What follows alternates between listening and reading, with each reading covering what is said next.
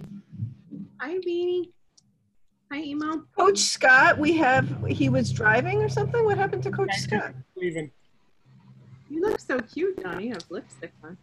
It'll drop in and out while I'm just driving, for you. I just went upstairs and did that. Excellent.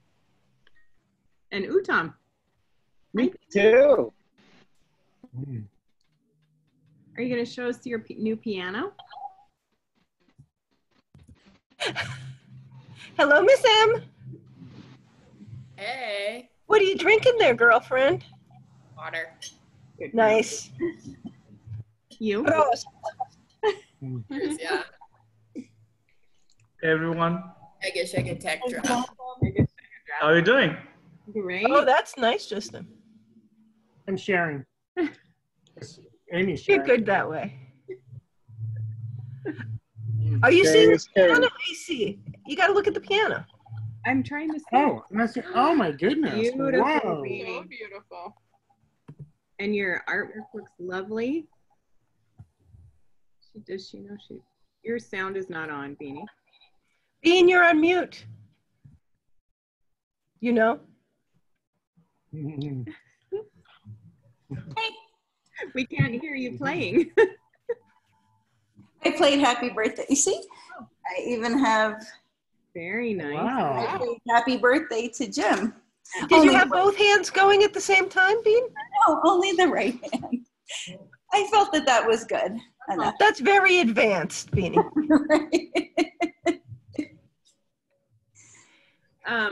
Where is the birthday guy? Sleeping. It was a big meal. What'd you make?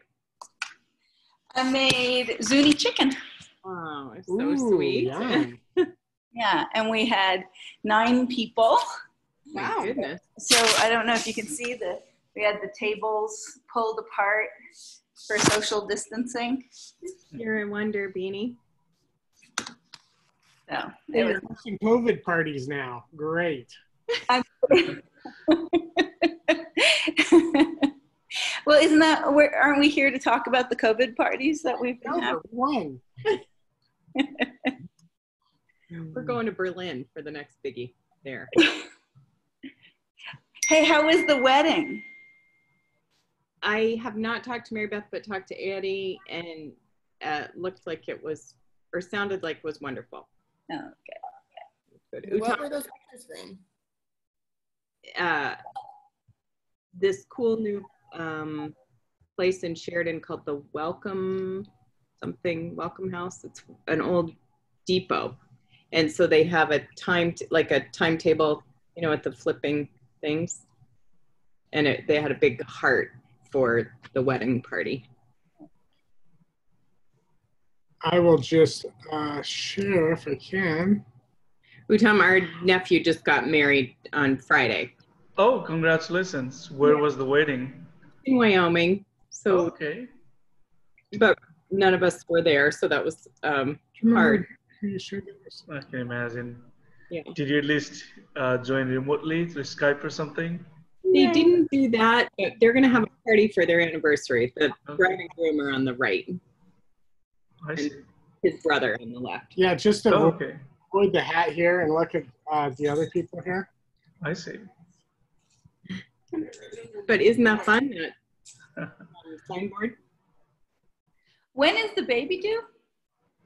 September. Rachel and Nick. So, and Joe is donating a kidney to Elise's dad soon. Wow. Oh, wow. Yeah. The nephew that just got married, his wife's dad needs a kidney. Oh, wow. Yeah.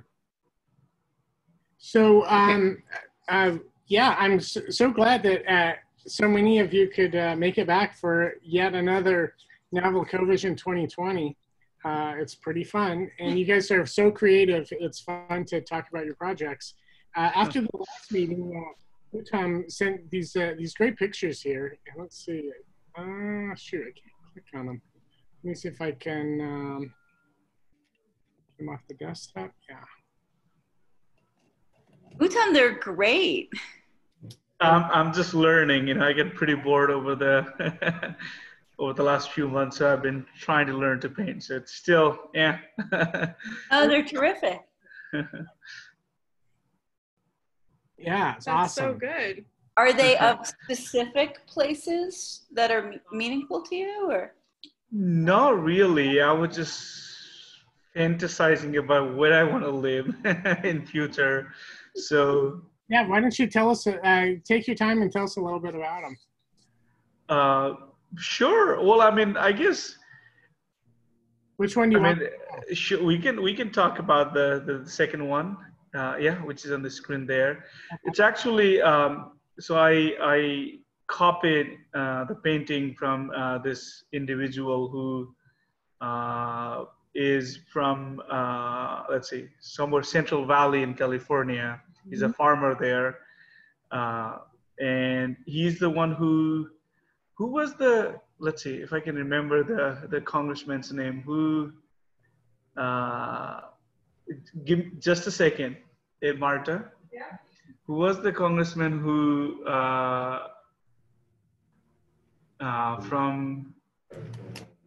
from Northern California? He was, forget, like there was a Twitter feed on his cow or something. Oh, Nunes. Huh? Devin Nunes. Devin Nunes.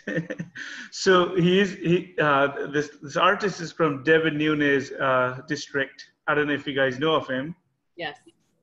So, you know, they sued him because apparently David Nunes is still right himself as a farmer, and they sued him to basically redefine who can tell farmer, as a profession and so on. But anyway, so this individual, he paints his own farm. So a lot of these paintings are his farm. I haven't been there, but I found them online. So it's really just, and also at the same time, I was reading the Brett Burns book. It was a beautiful book. Actually, a lot of the description around, how people were virtually untouched by the rest of the world, living their own life. That was very similar to the way I grew up. We had basically zero presence of government, in where we live, and back in Nepal. So. So I don't know, it reminded me of just, sort of a self-contained, pretty poor life, but at the same time, self-contained life. People do their own thing, they are happy in whatever way they can make themselves happy.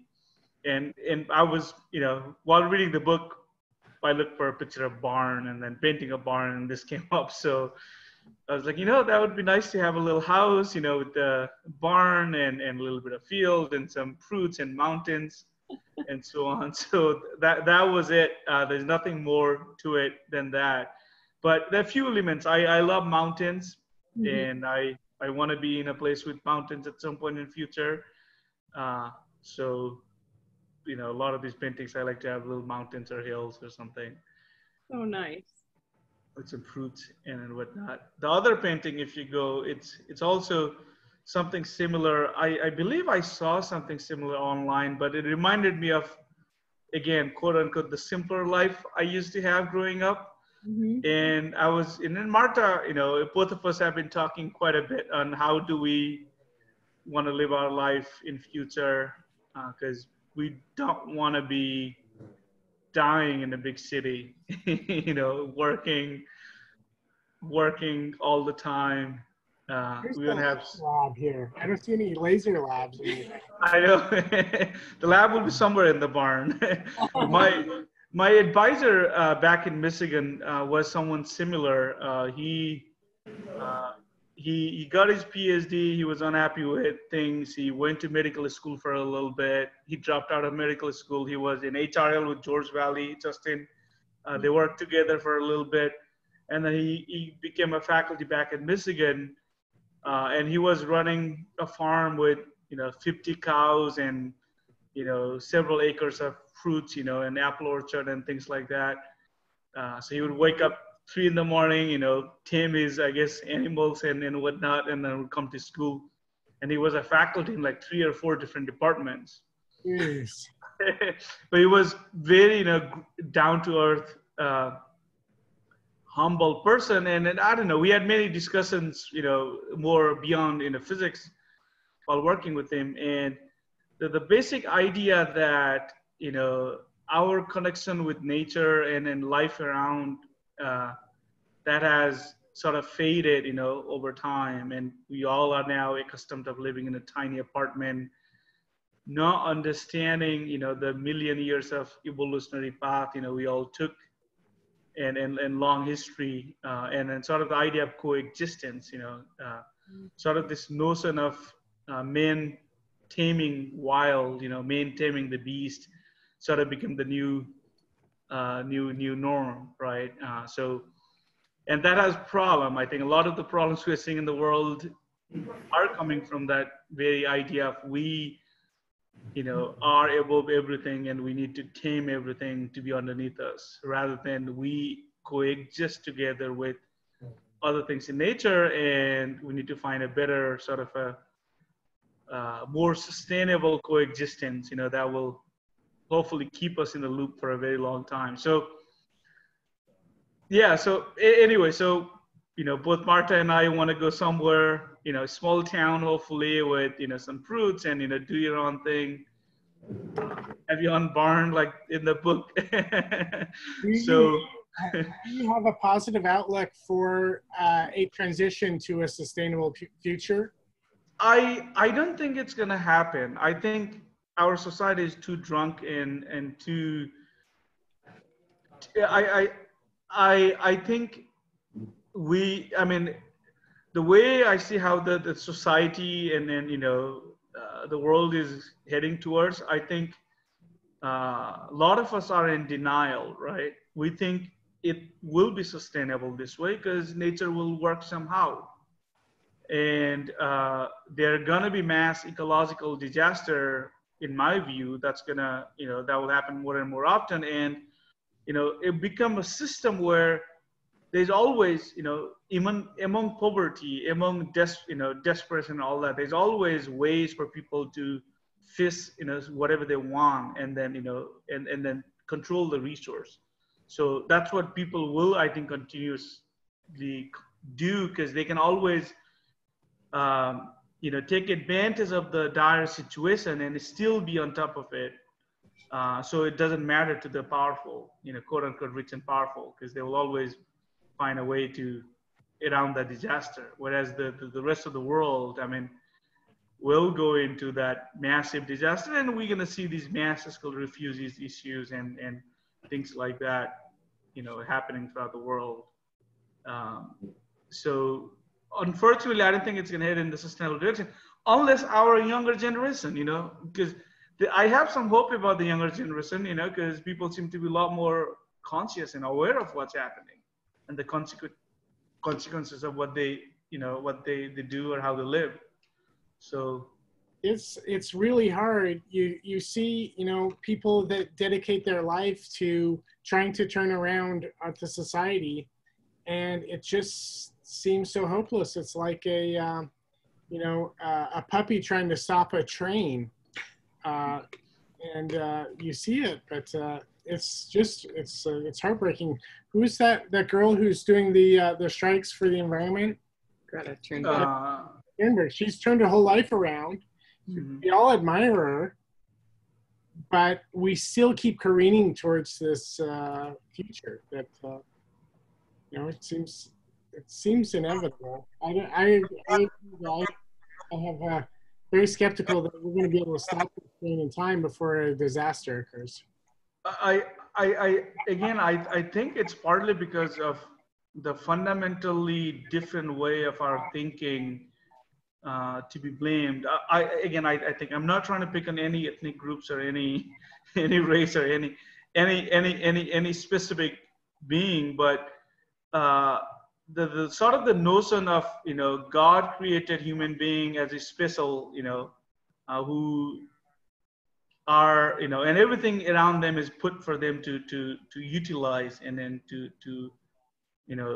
take advantage of in some sense. When the oil's gone, Jesus is going to come back, so we don't need to worry about that.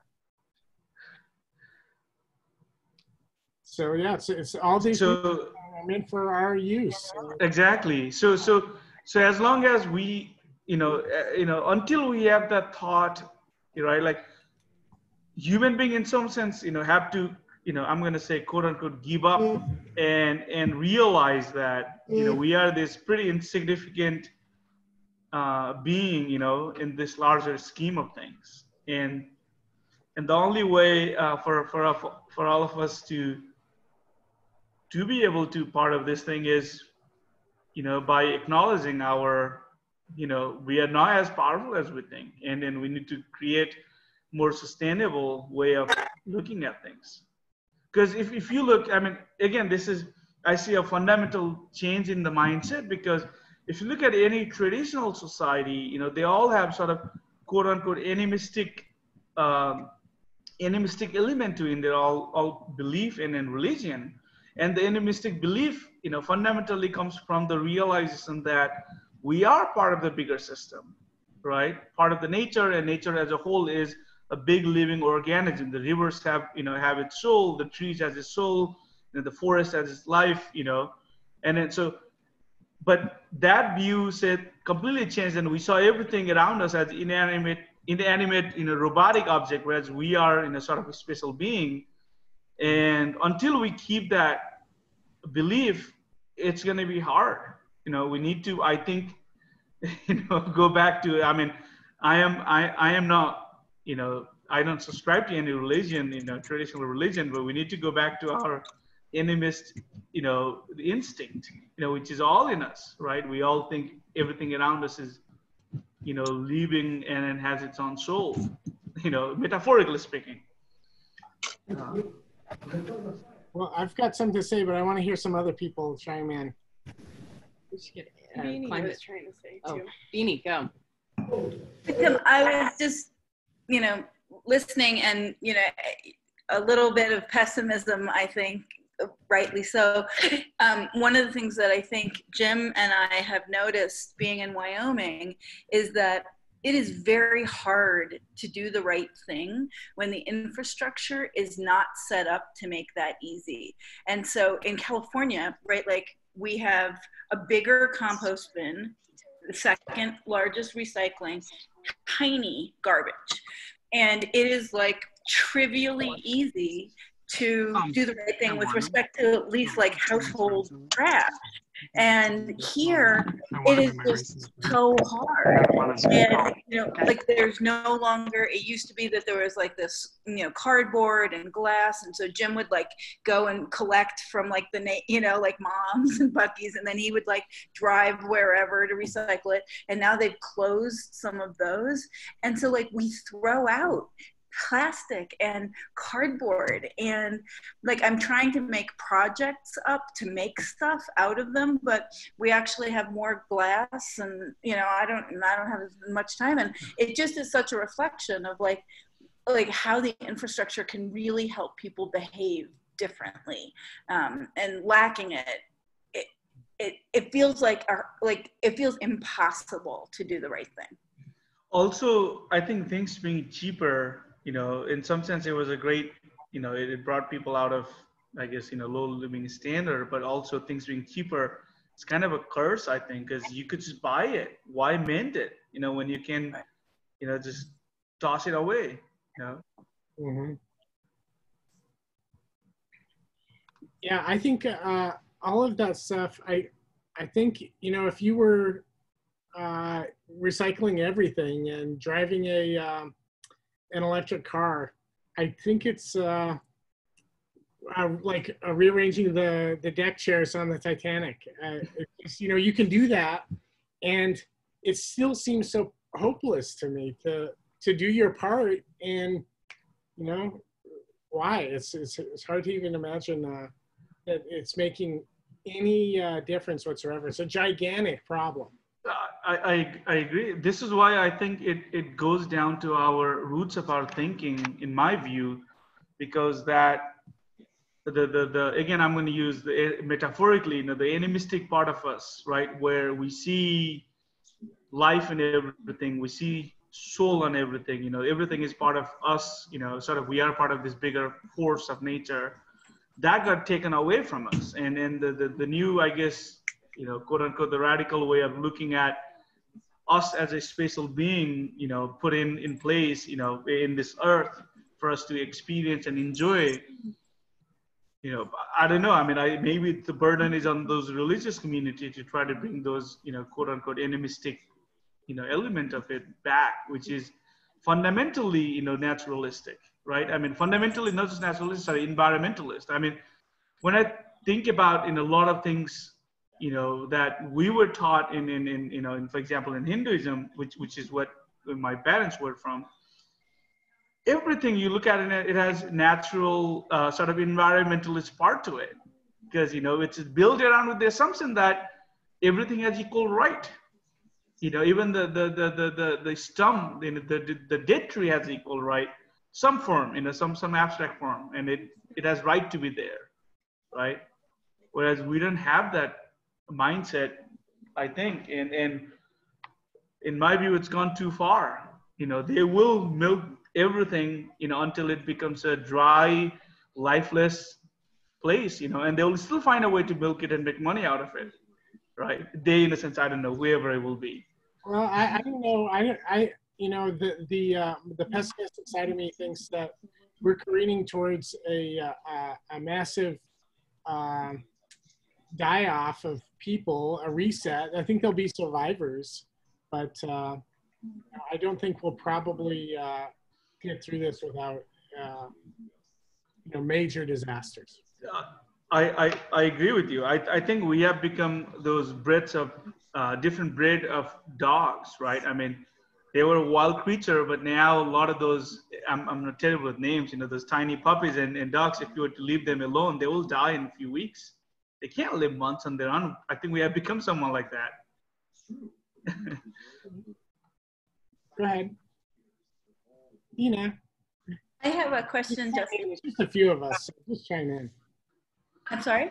You can just chime in. I think there's just a few of us. Okay, well, I don't know. Anyway, Okay. So I just wanted to ask you, Justy, so if you, I think you're probably right. You're a smart fellow. You're usually right. But I don't want to believe you. So I am going to purposely, I'm going to willfully not adopt your perspective. And so, but. I love that. I don't want to adopt it either. Okay, but if I actually, there's a part of me that actually thinks you're right. And so if that's the case, what to do then, right? So if that's our view, then we have other actions we can take. And, and they're probably good for your children, right? And Dwani's children and other people I care for. And so what do you think about that? Well, I think, I have to just assume that it's going to be okay. Maybe I die, maybe everyone I know dies. It's, we've got this thing, and it's happened before. We all just have one life to give. We're all going to die eventually anyways. I'm coming to the point where I can be okay with it. And my choice is to run for the hills and learn survival skills, become a prepper, which, I'm not sure I'm that type of guy either. I think But Amy's good at baking, so you got that. You got the ace in the hole there. So I'm not good at that kind of baking. What were you going to say?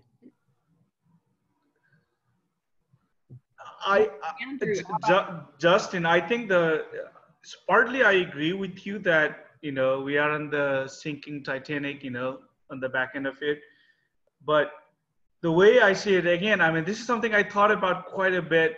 And let's say if Martha is convinced by the end of this, the COVID, by the time we get back or not. But I think, again, I'm not religious by any, traditional definition, but I'm going to use words because of lack of, appropriate words. I think we need to have some sort of spiritual reckoning as a modern day, human being, where we need to all recognize what exactly we are doing, what is it meant to be, our long, history, evolutionary history, how human being almost went extinct. At some point, there were 1,000 or less than 1,000 human beings. Not that long ago. If you look at our history, and sort of the realization that we are just tiny piece of the puzzle. Somehow we got equipped with a lot of power, and we went rogue. And we are the mad chimpanzee jumping around destroying the whole habitat.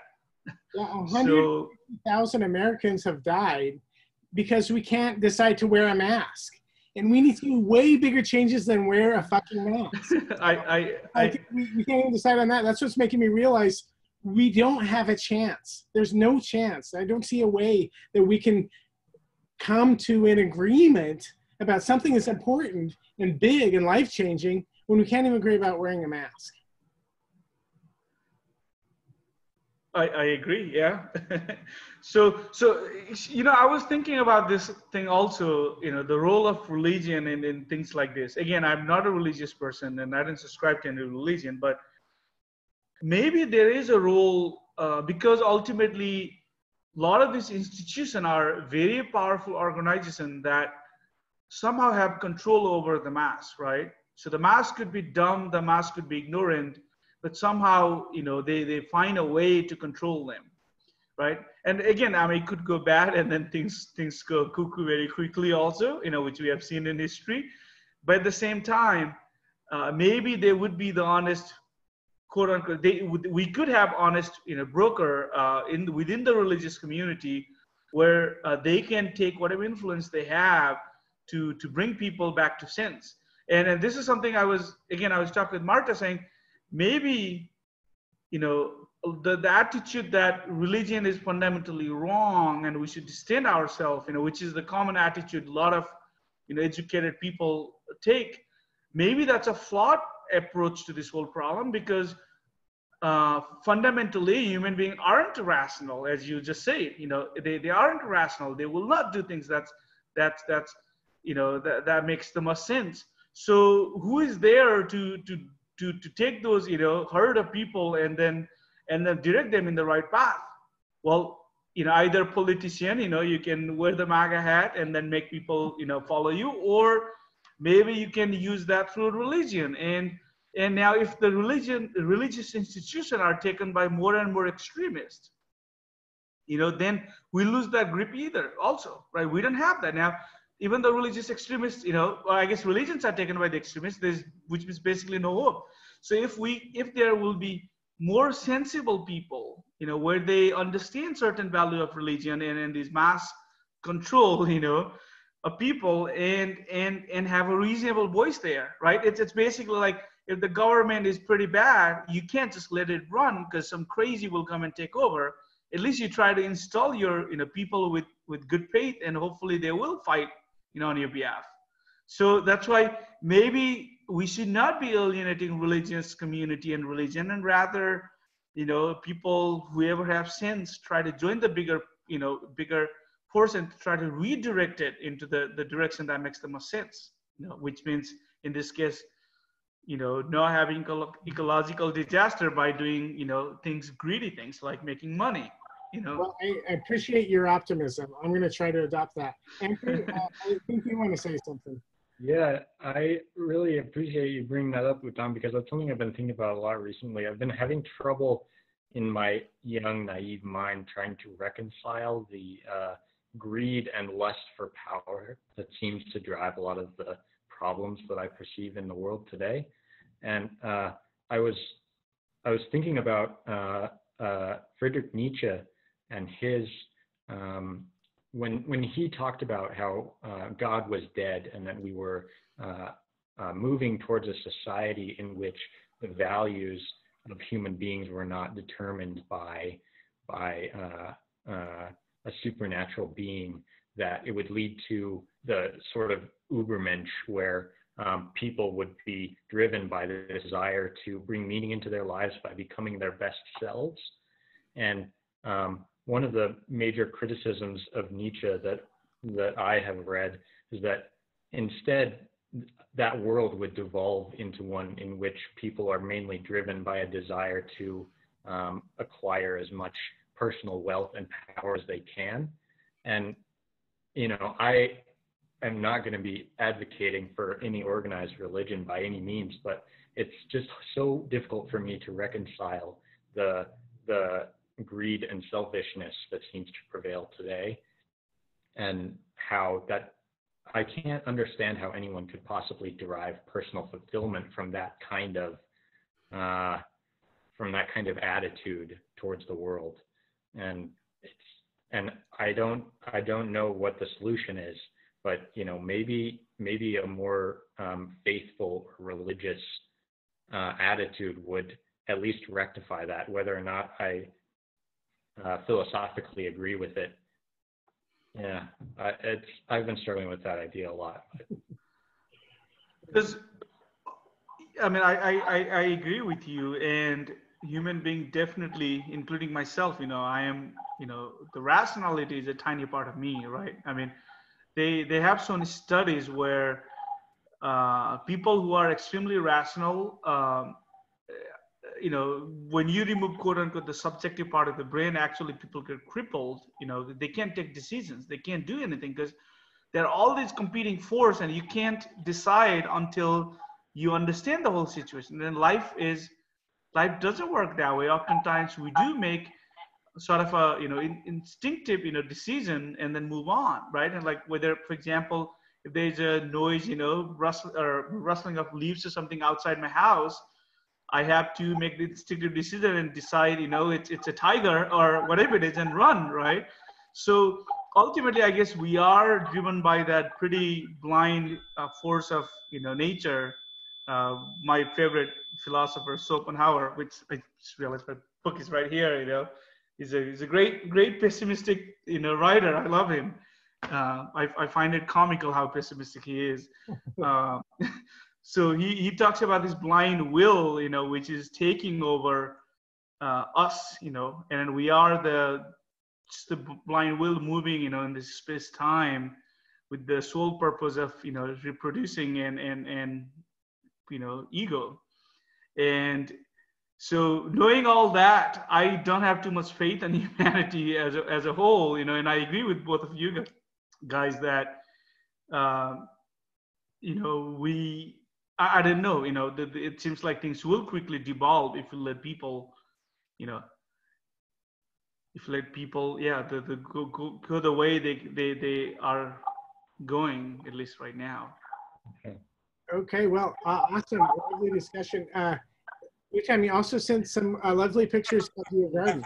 Oh, yeah. So I just wanted to, I don't know if you guys can see this woodcut, but Utam, I just thought that, so Justy, if you could put his picture back up. I thought the peaked roof here, so this is a woodcut, and it's very reminiscent, I think, of like the shape of the farmhouse. And this is a book of Wendell Berry and Amy's dad, who meant a lot to many of us, like loved him. And so this was a gift that Dwani gave to Jim today, and it has beautiful, beautiful woodcuts, and it reminded me of your painting. Oh, great! Well, thank you. I'm gonna get that book. Yeah, beautiful pictures. Yeah. Yeah, there are many, many beautiful ones in there. Great. On the non-pessimistic track of the conversation. So there. Thank you so much. We hit non-pessimists as much as possible. We want to believe. Actually, if I could just make a comment, Utam, I think your paintings are amazing. I think they are so alive. Like the trees are alive, and even the street is alive. And keep painting, man. Thank you. I appreciate it. I mean, especially your trees are just tremendous. They are so powerful. I'm glad to hear that. For me, it's you know, I'm like, damn, I can't. You know, I was joking with Marta that one day I need to sit down and just draw trees. You know, like Bob Ross would draw happy little trees. I need to make, you know, happy little trees, angry little trees, you know, all kind of trees. because I'm still struggling with, you know, drawing them properly, or painting them Oh, properly. well, you've mastered it, dude. You're done. You got it. Thank you. Appreciate it. I actually put a collage of all those different paintings I drew over the last few months. I think, Justin, you have those in one of those slides. I only have the 2. The slide I sent you, the third page has that with those plants. Oh, yeah. Here. You mean the... With those flowers? If you go to the last slide, slide 3. Oh, okay. Can I just say, your garden is so tidy. All I have are weeds. And so I'm like tremendously jealous about the garden. Well, I mean, yeah. Well, I guess we mulch it properly, so it's Okay, I mulch, dude. I mulch. You mulch too? Yeah. I don't know. Maybe we just use an excuse, you know, to go to the garden and work all the time. So there are like a few paintings I drew. The center one is my favorite, with the little house cabin with the mountain and the trees and all that. Again, I saw that picture somewhere, and it's not my original creation in that sense. But the image on the right on top, even though it doesn't look that good, the very top, yep, that I already talked about it a little bit, if that's okay. So I have been. So I recently got a telescope, and I've been trying to do some astrophotography, and there's this one nebula called Ring Nebula, which is a pretty easy target that I sent pictures to Justin also.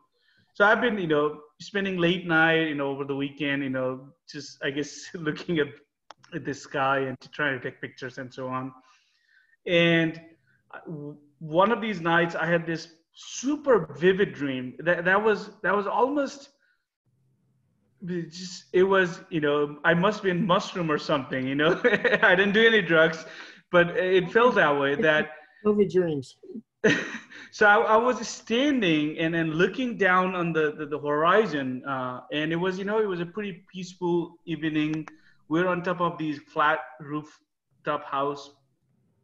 The people around doing their own thing. Looked at the sky, and then I realized there was a supernovae explosion, you know, happening in the sky.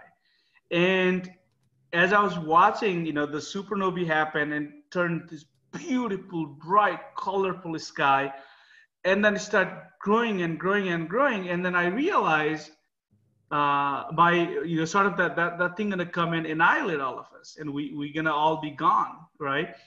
And sort of that thing came so rapidly, right? The explosion of the supernovae, which apparently, you know, in my dream was eating away the universe. It expanded so rapidly that at some point it just went through me, and as it swept through me, you know, it basically dissolved every piece of matter, right, that's in front of me into sort of nothingness, right? Not even, you know, some energy or something. It truly converted into nothingness. And as it came through, I got that experience of getting eaten, you know, by the death of the universe, and sort of becoming nothingness after that, right? And then poof, you know, like it was such a rapid process that it was a very peaceful, you know, sort of, you know, a very peaceful experience of being one with the universe, sort of, you know, ending, you know, the whole thing ending into nothingness. And it was very strange, and as I said, you know, very spiritual feeling. It's so, optimistic or pessimistic? So which is it, optimism or pessimism? so I call it optimism. You know, that's, you know, again, it goes down to, I guess, some of the ideas in Hinduism of this sort of one universal, you know, awareness, consciousness, you know, and that being the universe. And it goes to that, but it was just the feeling of dissolving into nothingness, right? It was bizarre and yet very peaceful. So I woke up and I'm like, damn, you know, this is one of those rare dreams I want to capture that, you know, when I try to paint that, even though it Nice. looks okay. Yeah. That's really good. Oh, I think you totally got it. I totally get that. I get that. It's beautiful. It's colorful. It was very vivid. Yeah. You stare into the universe and the universe stares back. Yeah, I guess so. Yeah.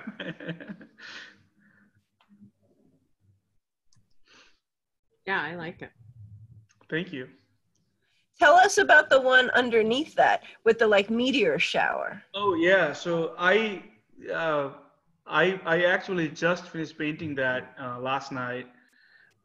It's a little hard to see in the image, but it is supposed to be Milky Way with the, you know, forest in the background with sweet sour and, you know, bright stars and all that. I painted that for my old roommate, so I'm gonna send it to him tomorrow or so for his birthday. I check my my Google feed in the morning when I wake up, and this morning I read that the you know, that first picture of the black hole. There's the rings of light that get crisper and crisper and crisper as you go towards the event horizon. And what's happening is the light's going around, it's doing orbiting around this black hole, and a little bit of it escapes and reaches you know, reaches the Earth. But that last image is an image of the history of the universe. So that kind of, your picture kind of reminds me of that too. Can you send me that picture if you find it, or the article? I'll send you a picture of I'll send you the article for sure. Okay, perfect. What a great concept to think of, like a physical representation of history. It's A little bit, Yeah. you know, you physicists, you've got like the brain power to handle that, but I don't know, it's I appreciate how cool it is. Thank you. Okay, let's see. Well, we've got some other things to share. Donnie, you've written some stuff. Would you like to share that with us? Well, so I was gonna just share 3 slides. I sent them to AC. AC, do you have them? Yes, I do. I'm sending them right now to Dusty. Sorry. Oh my God, you're so bad that you didn't send them. I know. I just sent you some cuts on the back, and I didn't send it on to Justin. Oh, Tom, he has his loaded up. He looks like he knew what he was doing. Yeah, I don't usually though. You should know that by now. Gordon, lay off of poor AC. He can handle it. She's fine. Plus, I made Emily laugh. My work here is done, really. She should be.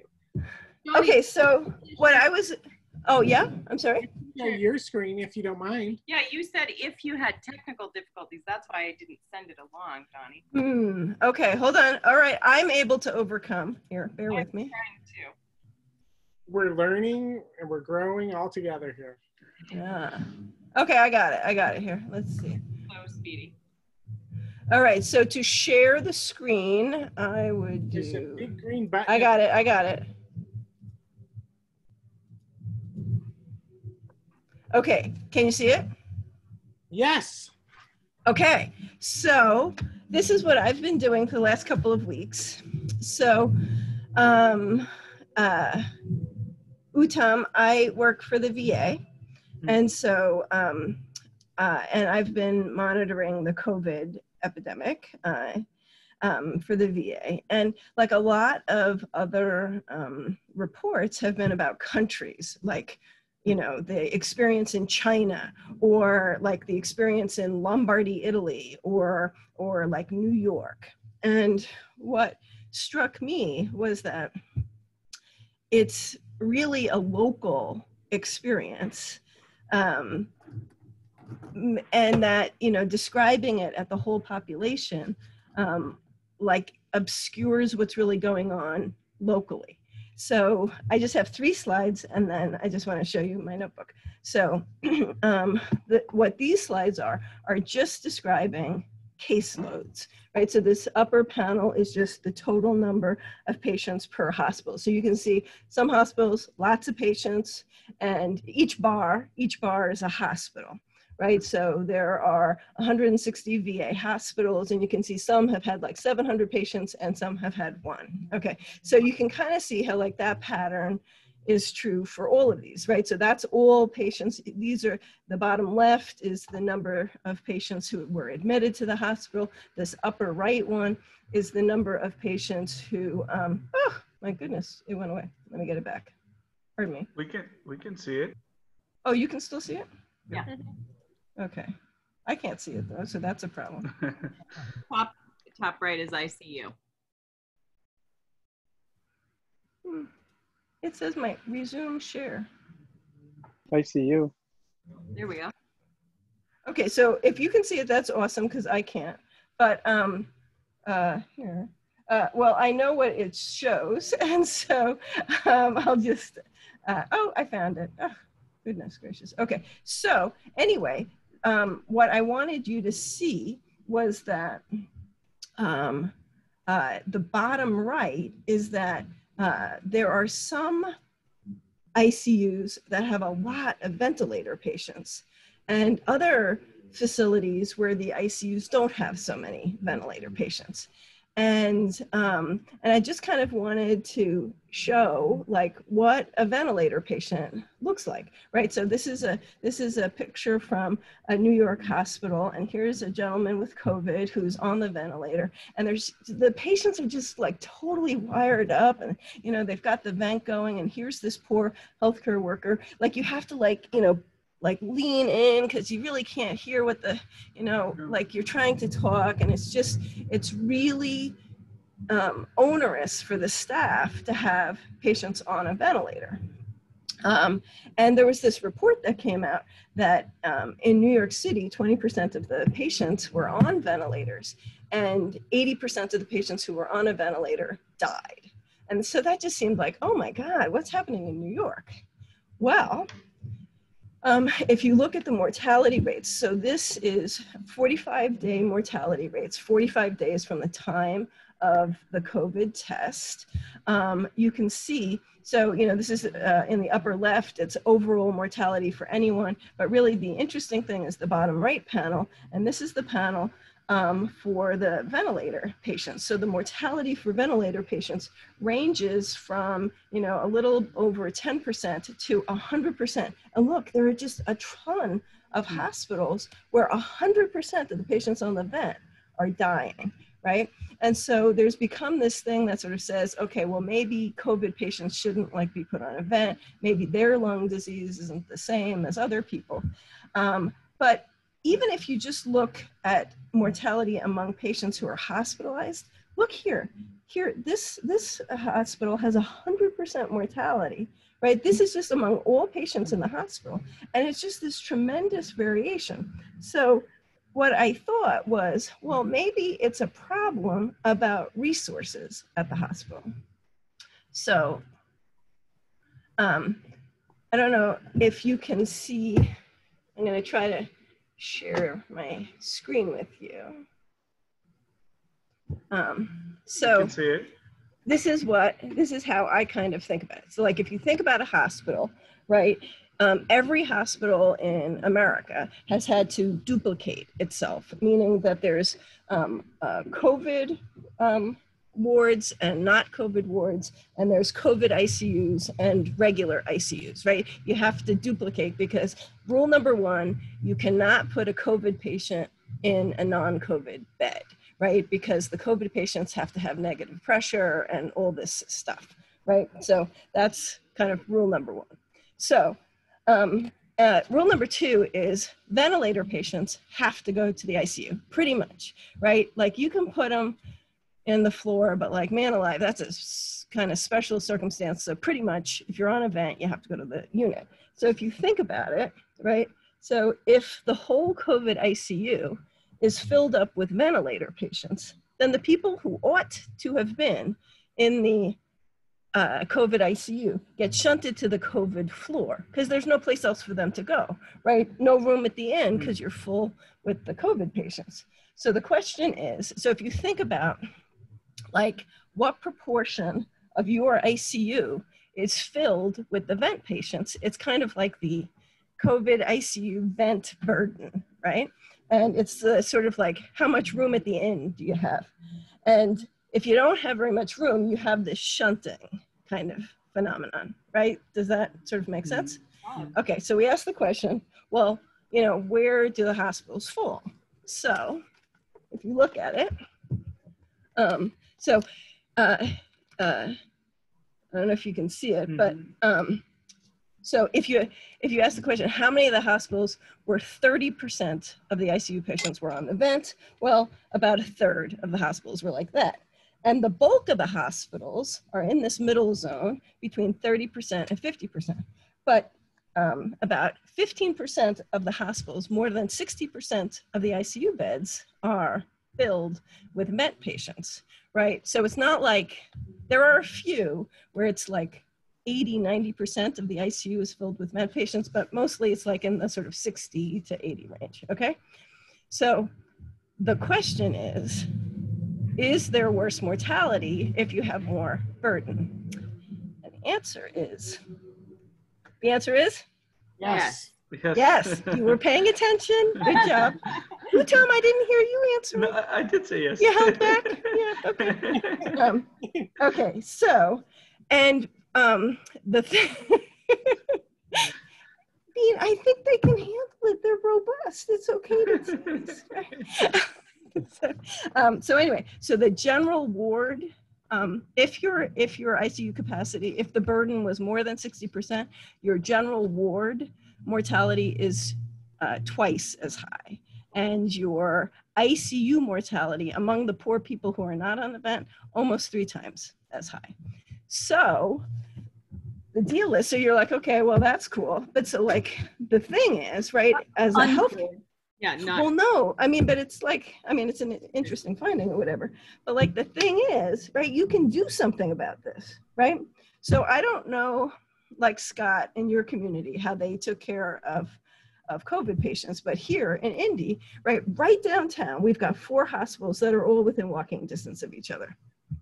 And the decision that was made by the Department of Public Health was, okay, Methodist Hospital, that's going to be the COVID hospital. So it was filled, you know, to the brim, and all the all the vent patients were at Methodist.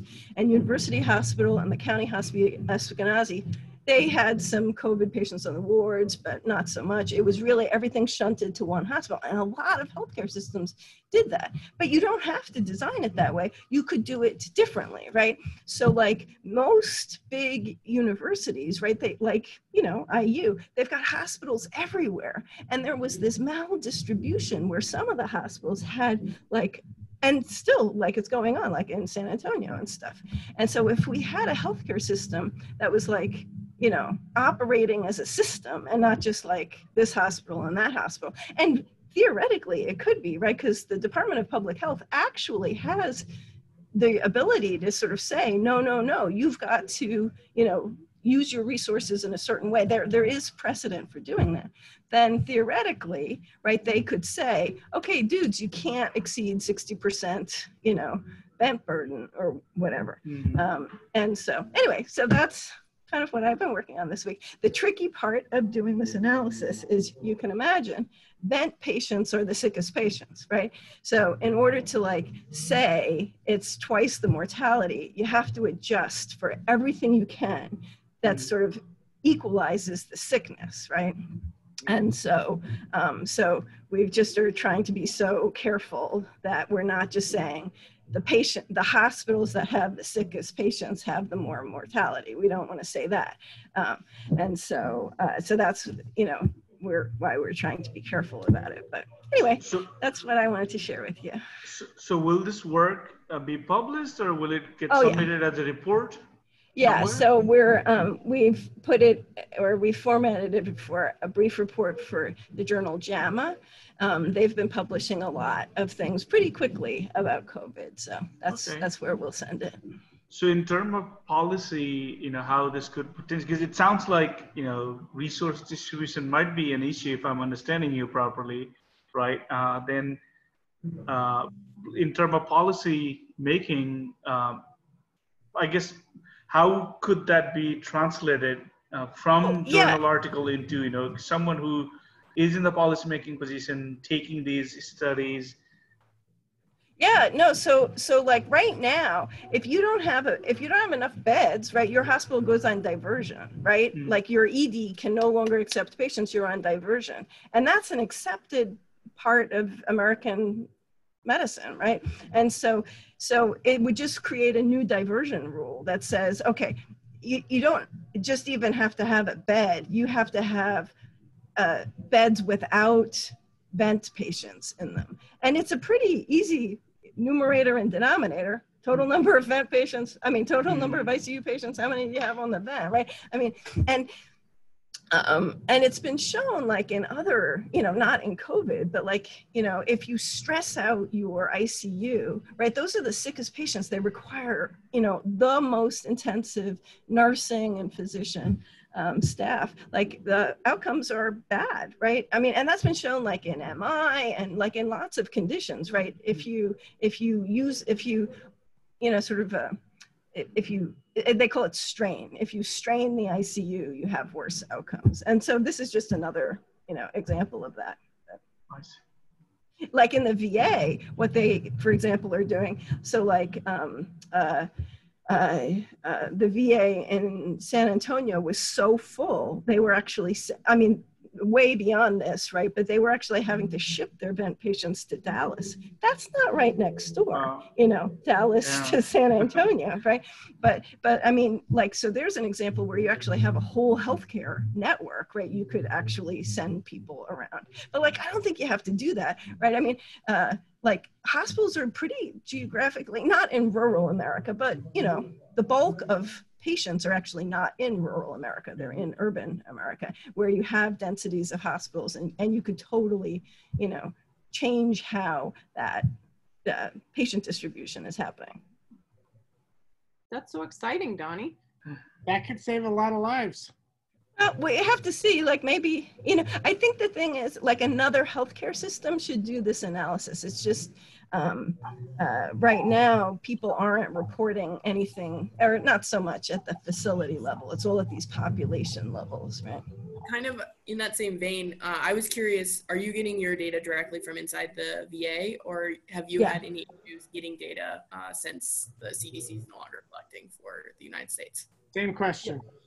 Yeah. No, we get it all from the VA. Yeah. And the new reporting, right? They're not taking VA data, that I read in the paper. So people have been asking me, like, I've not been following what's going on. That they eviscerated the CDC, and now the reporting is supposed to go to DHS directly, or HHS, right? Health and Human Services directly. But they haven't been able to figure it out. Hospitals aren't allowed to report COVID tests to the CDC. There's something weird about the rules for hospitals reporting COVID cases. Well, we are independent of all that. Like, we get the actual lab data from the VA. So this is fascinating to me, because honestly, I only really hear about what happens, like, not in the VA, like from friends, and I'm not knowing very much about it. Me a plot. She'll share it with you, but it's going up with the let's see. So the CDC is reporting, and the numbers are going up and up, and then NHS starts taking over reporting, and it's just like a. Can you? Oh yeah. Sorry, this is not the best way to share this graph, but the green is when CDC is in charge of the reporting, and then the red is. Right. I have to say, man, the CDC has seemingly crumbled, but. Yeah, I don't think you can trust the numbers anymore, I'm afraid. Yeah. That's what some of the CDC professionals were saying, was not only that doesn't make sense, but there's internally contradictions with the HHS data that, can't really be resolved. And of course, there always is going to be that on such a large data set. So, but now I think we have nefarious purposes for that, so. Yeah. How did we get here? Not just the COVID-19, but point where the numbers are fabricated. I mean, this is not North Korea or China, no? It's Trump-America. Yeah. Hey, it's dinner time here, so I'm gonna have to drop off. But you guys, I really appreciated the discussion and what you guys have shared. I'll just leave you with this. One thing I learned today when I was listening to podcasts is it sounds like there's some sort of correlation, not necessarily causation, with vitamin D and seriousness of COVID cases. So get out there, get your exercise in the sun, and maybe it'll work. And I agree with the pessimistic point of view, but I just add, you know, even if you are, you know, that little guy with the one finger in the dike trying to stop the dam from breaking. I mean, you're doing it because it's the right thing, not because you're going to win, but it's the right thing to do. So thanks. Go do good things, everybody.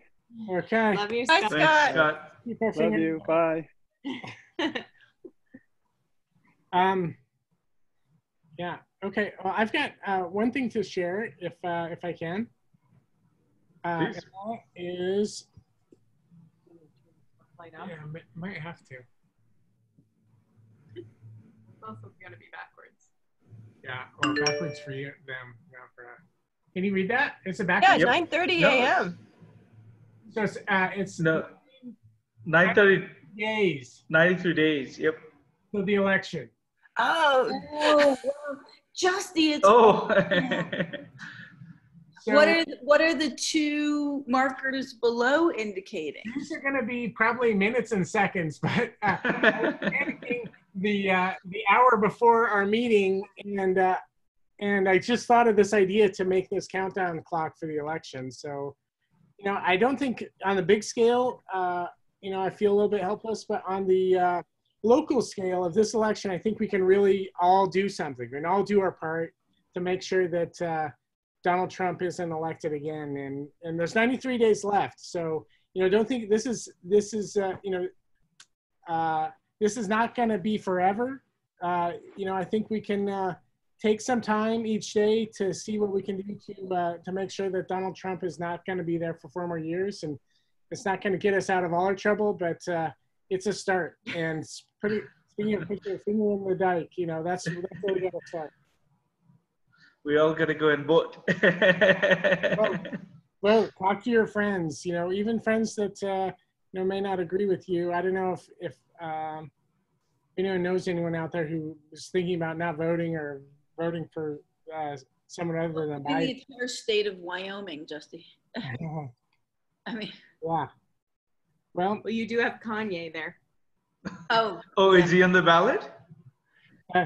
he's in like, I don't know. lives in Wyoming. He lives in Wyoming. Oh, Kanye West. Yeah.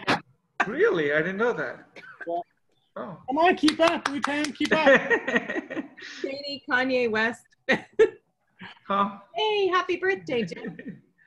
Hey. Happy birthday. Thanks. I'm awake. Excellent. That's a good thing to be. Good to see everybody.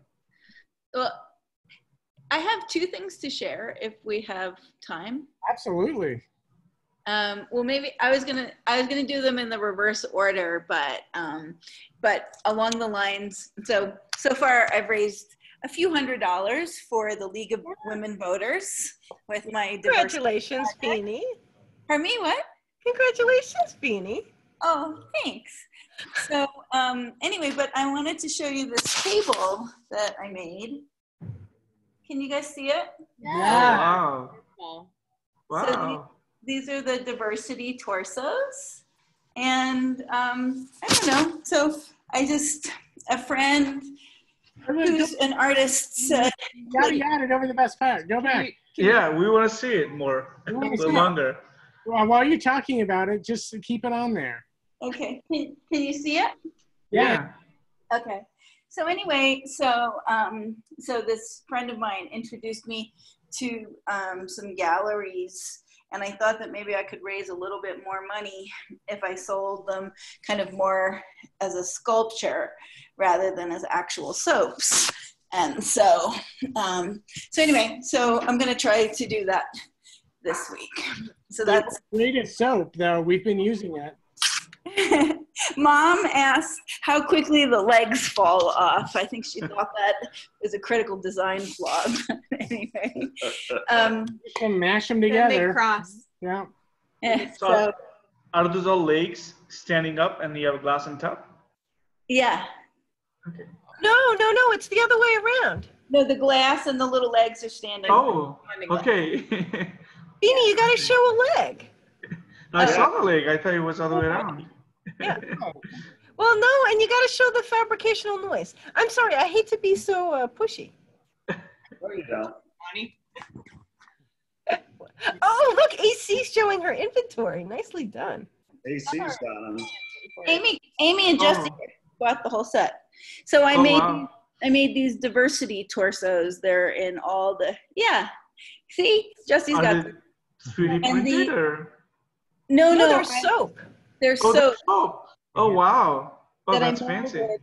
And the goal was so that the color of the soap shouldn't match your idea of what it should smell like. So the purple ones are lemon, the gray ones are bergamot, anyway, so on. Wow. Can you see Yeah. the fabricational noise? Right. It's pretty cool. So how do you make them? You have a I have a mold? little mold. Okay. Yeah. So that was one thing I wanted to share.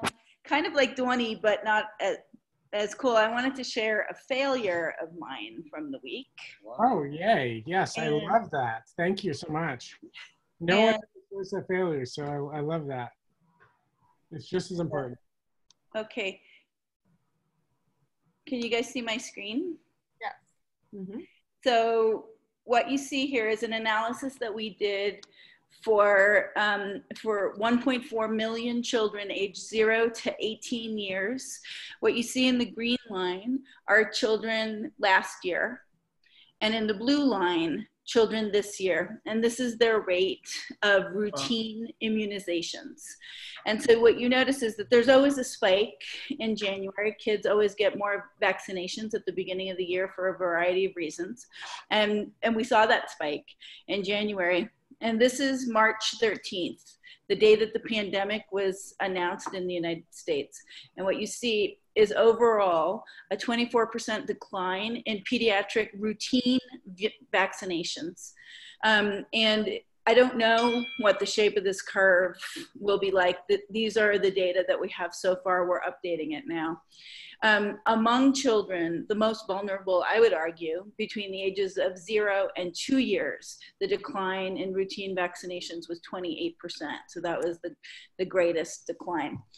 And so on the basis of this, so my team did this work, and then we worked with the marketing department at Castlight and sent out, we could identify the kids who didn't have their vaccinations. So we sent their parents letters, and to be honest, so I don't even know exactly what the letter said, because I just sort of said like, oh, okay, they're marketing people.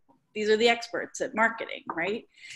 And never has a marketing campaign been so successful. And these parents called in and were furious. They were like, they didn't sort of say like, who the fuck are you to say that I'm a bad parent, and that, what exactly am I supposed to do? And the marketing people were completely defensive, and they were like, this was like a very new, the language was very neutral. We weren't blaming anyone. And, and so it was at that point that I actually like read the emails, and, whatever, like, I think an upset parent has every right to feel however they do. But I just sort of felt like, well, gosh, like, and so the nurses who report to me had to like then, make it all okay. And it just really felt like such a reminder of, even if you are well-intentioned, that you have to be just like, I don't know, so incredibly careful, and, think about, like, bring so much empathy to the situation for how somebody might, think about that. And, and many of these parents were like, well, fuck you, I have one scheduled next week, and what would you have done? And it just, Anyway, do-gooderism, you know, that sort of didn't land so well. Oh, sorry, Beanie. Anyway, those are my things. Wow. So I guess, are you going to have a follow-up with them? Are you going to try again, or? Yeah, but I might read the emails before they go out. Certainly they'll be more informed. Yeah. Well, what I've been hearing is that actually, or, you know, there's the problems of logistics on the pediatrician side, right? That it's actually a non-trivially difficult task to get the immunizations to the little babies.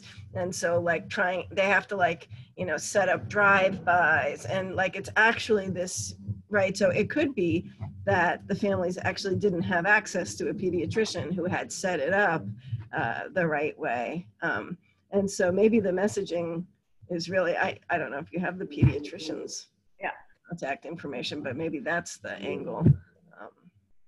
Right, the safe way to go about it, or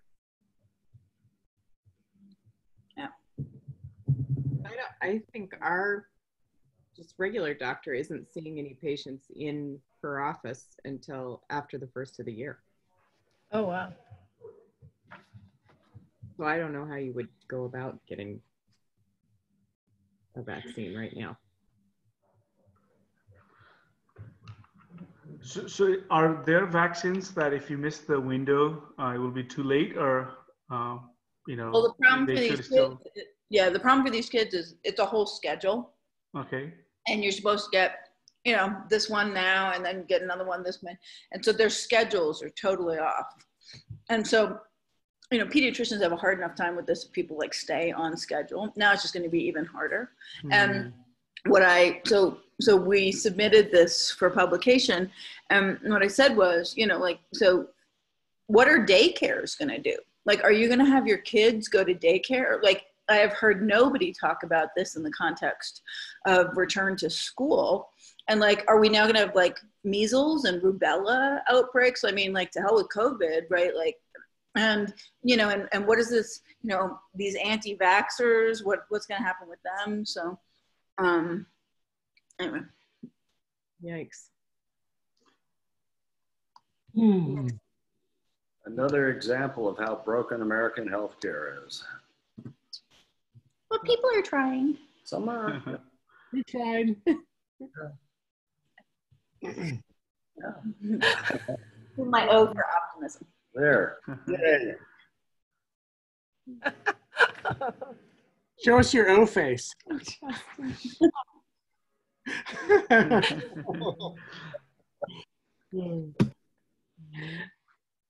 Okay. See who's next.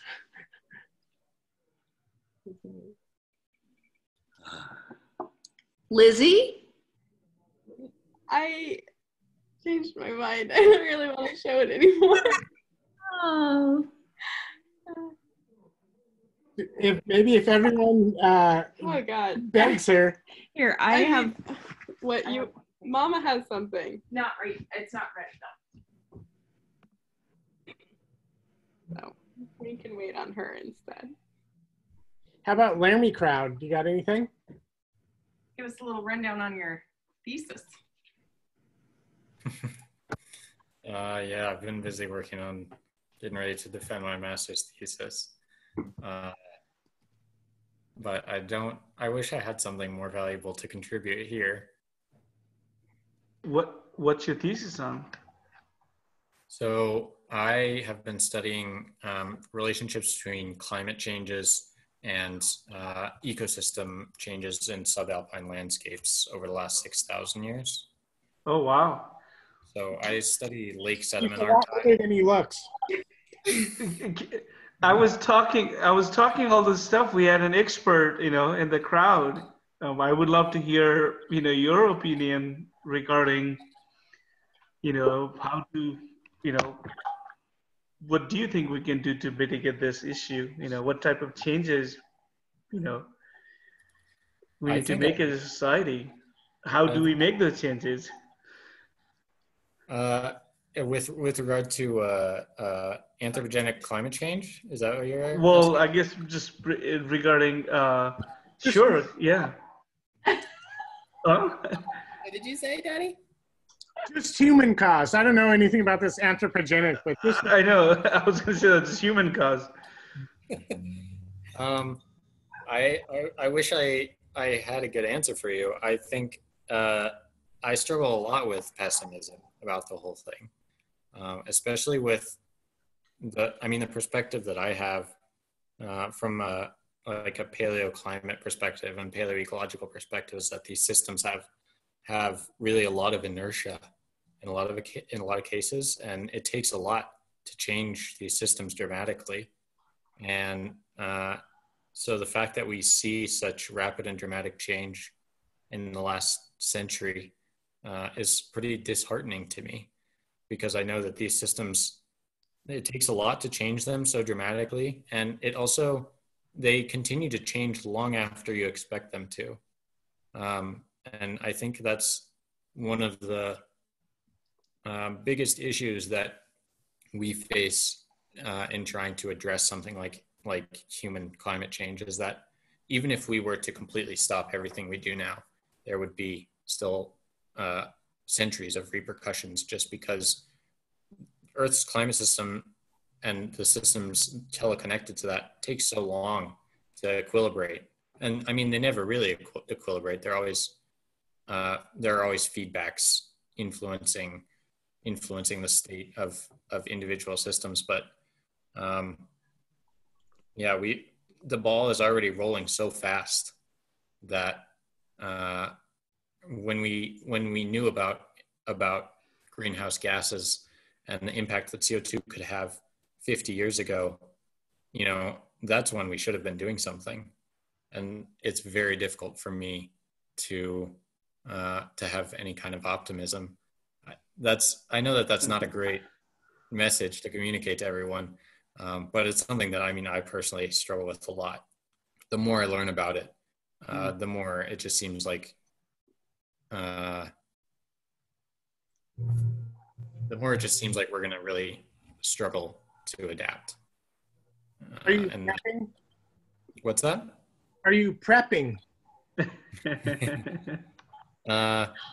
No, but I am glad that I will only live to 85, or not much longer than 85 years, because hopefully I'll miss the worst of it. That's looking on the bright side.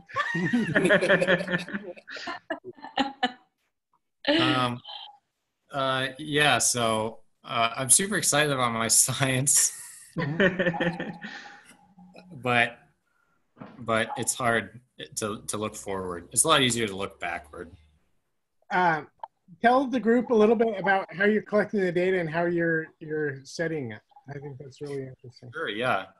I study sediment archives from lakes on subalpine landscapes. So we go up in the mountains and we collect basically just like big PVC tubes of mud from the bottom of a lake. And that mud slowly accumulates over time. And so we can slice it up into little sections and use radiocarbon dating to figure out how old those sections are. And then we can measure all kinds of things in the sediment to understand how the climate or the landscape has changed in the past. So the lakes that I work on, they have all these little fossil spruce and fir needles preserved in the sediment. And so looking at how the concentrations of those needles have changed through time, we can attempt to extrapolate as to how dense the forest was on this landscape in the past. And then we can also measure things like carbon isotopes and oxygen isotopes from those needles, but also just from the bulk sediment itself to understand how the hydrology of the landscape has changed over time. We can study microbial activity and the byproducts of microbial activity to reconstruct how temperatures have changed through time.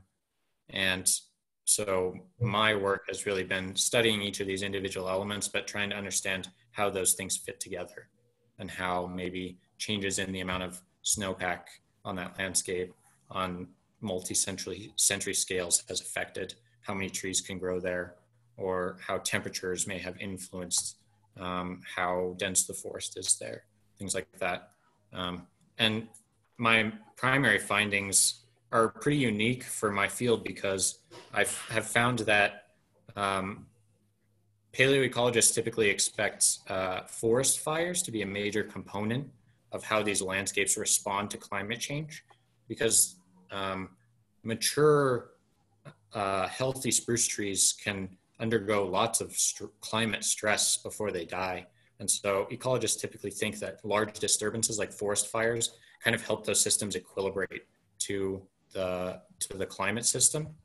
But my results show that fires actually were not the most important player in how these ecosystems have responded to change. And that, in fact, the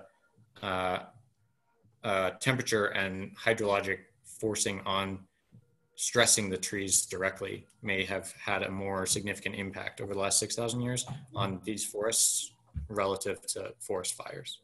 So I'm sorry, you said temperature and what was the other thing? So temperature and hydrology. So like how much snow falls in the winter and how long the snow persists into the summer. Are you worried by the intense nature of her question and concerned about she might scoop you in some kind of conversation? I don't want to put ideas in your head, but it did seem a little intense, didn't it? What was that second item? And now could you explain that in great detail? I didn't ask for that. Yeah, exactly. My committee will take notes from you and behave in a similar manner. I was trying to find, Tom, the area where these sediments are collected are really beautiful and somewhat reminiscent in the mountains and the lakes of the pictures you painted, but I couldn't quite find a picture. So we'll find one and send it your way. He has a awesome. We have a beautiful one. I have a picture of the lake that I study. I could share that. Yeah, I would love to see. Yeah. There it is. Oh, are they in the Bighorns? That's like no Medicine Bow. It's Moody Flats, like right outside of Laramie. Laramie and Saratoga. Yeah. Where is it? Outside of Laramie, Wyoming. Wyoming. Okay. I heard Miami. I'm like, wow, there are mountains in Miami now. No. So it's about an hour, 2 hours outside of town. Oh wow. So it's beautiful. Yeah, one second. Let me share this Zoom link and Andrew can. So Andrew, that really is very interesting because I've been reading about accelerated evolution and how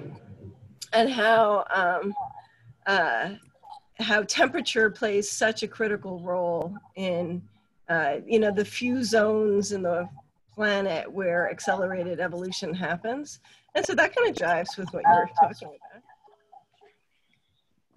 Yeah, I'm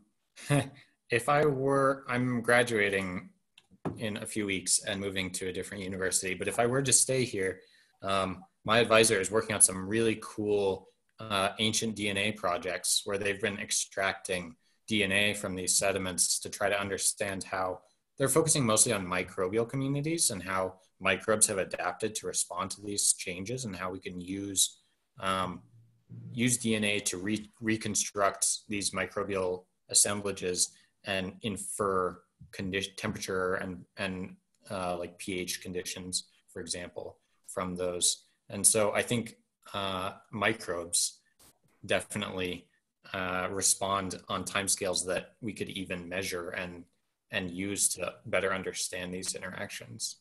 So yeah, I'm kind of sad that I won't have as direct role in that project, but it's really cool work. Where are you going? I'm going to Washington University in St. Louis. Oh, to coming closer. If you drive through Indy, you got to stop. Yeah, I will. I'll have to come visit sometime. Yeah. Hey, how long did it take for the Younger Dryas cooling to happen? I mean, that's relatively quickly, right? And 100 years or so? Yeah, it's relatively quickly. I want to say a few hundred years, but I don't know off the top of my head, to be honest with you. So that's one, there is a last ditch effort where you could conceivably have drastic cooling in a short amount of time, right? Yeah, absolutely. I was thinking about that in the shower this morning, actually. I was thinking. Oh, me too. Me too. Totally. If the North Atlantic overturning circulation shuts down because we've melted so much of the Greenland ice sheet, we could feasibly experience another Younger Dryas. And I'm sure there are tons of people trying to model that. I'm so sorry, I don't know what that is. Younger Dryas? 11,000 years ago, there was a really abrupt and very cold period that's anomalous relative to the rest of the surrounding geologic time. And people study it all the time because it directly impacted humans at the time, and also there was a really abrupt warming immediately following this period. And so particularly climate contrarians like to use that as evidence that the climate system is so volatile that humans couldn't possibly have influenced it so dramatically as we clearly are, or other things. But so the Younger Dryas is typically hypothesized to have occurred because the collapse of the Laurentide ice sheet, which covered most of Canada during the last glacial maximum, the collapse of that ice sheet put so much cold, fresh water into the North Atlantic that the ocean circulation patterns that bring heat from the equator north into the northern latitudes shut down. That circulation is primarily driven by temperature and salinity gradients.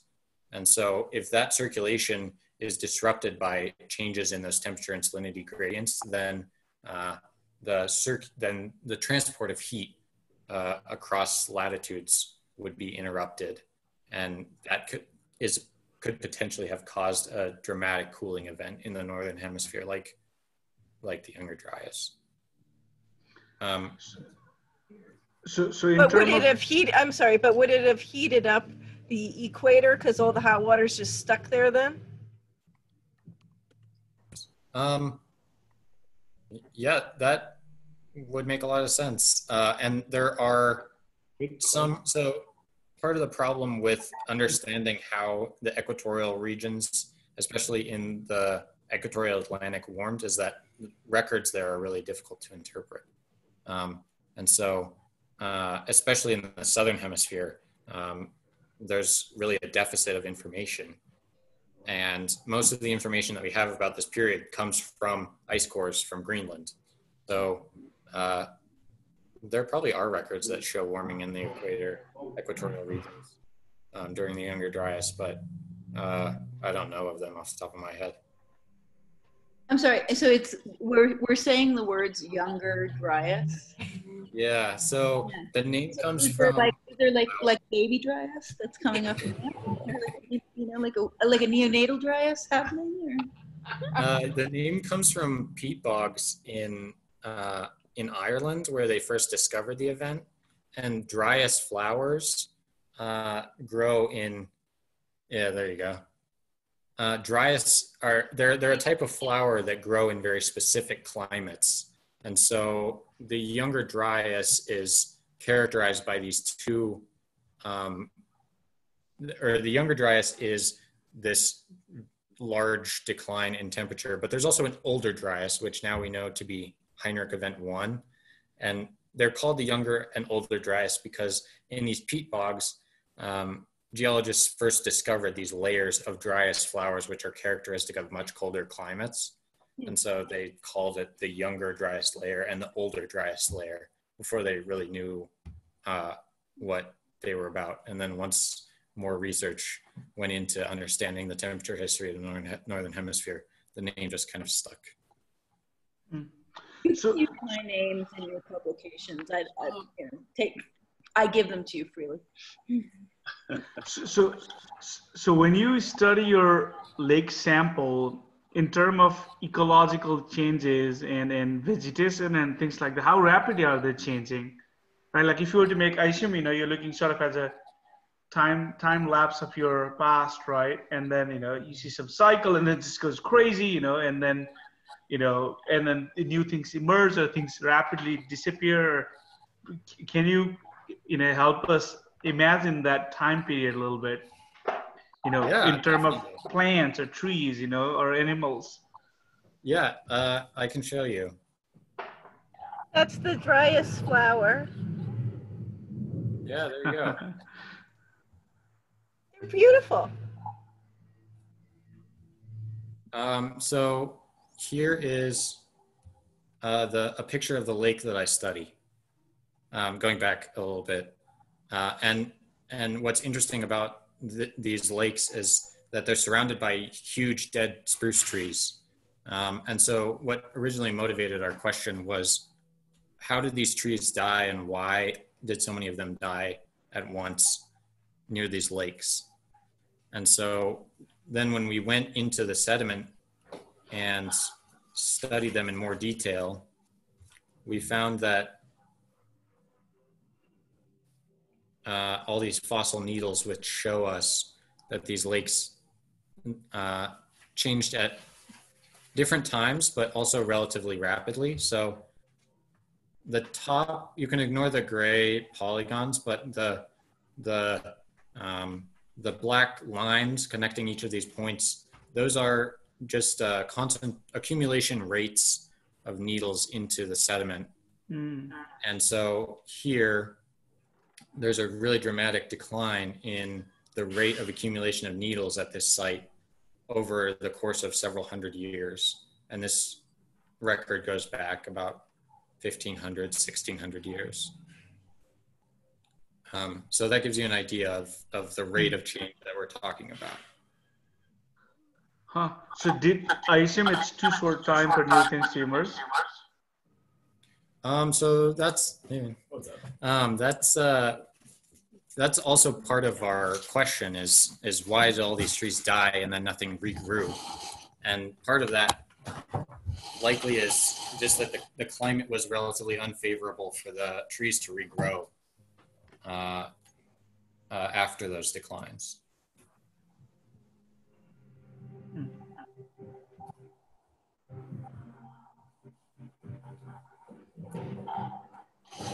you just get to practice your pitch? Practice your thesis defense? In a way, I did, yeah. Nice, that's a good deal. This is our good friend Gabe. He's usually in DC, but he's out here for the summer. Hey, Hi, Gabe. how's it going? I've met some of you, but not all of you. Good to see all of you. Nice to see you. I don't want to take away from Andrew's thesis. Please ask any button-in questions. We all have a Wyoming connection, and now Utam does too. So Utam, I work with you in LA. Dina and Don, Dina's in Casper. Don grew up in Wyoming, grew up in Casper there. So that's Wyoming connection. Gabe. What's your connection, Utam? He knows all of us. Oh, okay.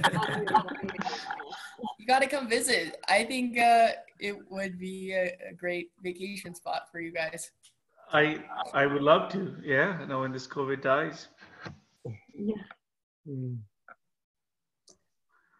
Dina and Jim just moved back to Casper, so they are there too.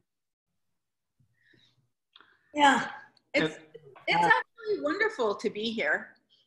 It's wonderful and strange. I mean, Laramie Crew, I don't know how you feel, but I mean, it's just, the politics are just bizarre. I mean, isolating and weird, and but the positive things are so amazing, right? So, you want to tell them about the Braille Trail? In a minute. I think just at a macro level, it is just so bizarre. There's people who are kind and helpful and sweet. And, little vignette today, I rushed out to a store to get something for the meal we're making for lunch. And I put on my mask and go in, and nobody in the store, no customers, none of the staff are wearing masks. And I'm in the store for less than 2 minutes, check out, there's no line there. And I asked the checkout person, any chance that you folks will be wearing masks anytime soon? And this, early 20s person says, no chance. And I said, really? And is that management? Yes. And, we're just not going to do it unless we're forced to. And I said, wow, I guess, I'll think about coming back after the pandemic's over. And they said, that's fine. And I said, I really care about the community. And I didn't say anything more. I didn't feel the need to say anything more. And I don't think it would have been helpful to say anything more. But, good luck, keep healthy, and left. Wow. And it's just, and they were very, if you had not heard the audio of that, you would have thought it was just a customer and a salesperson, talking. Right. And to hear the audio, it's just, there's some people who are saying, why is that asshole?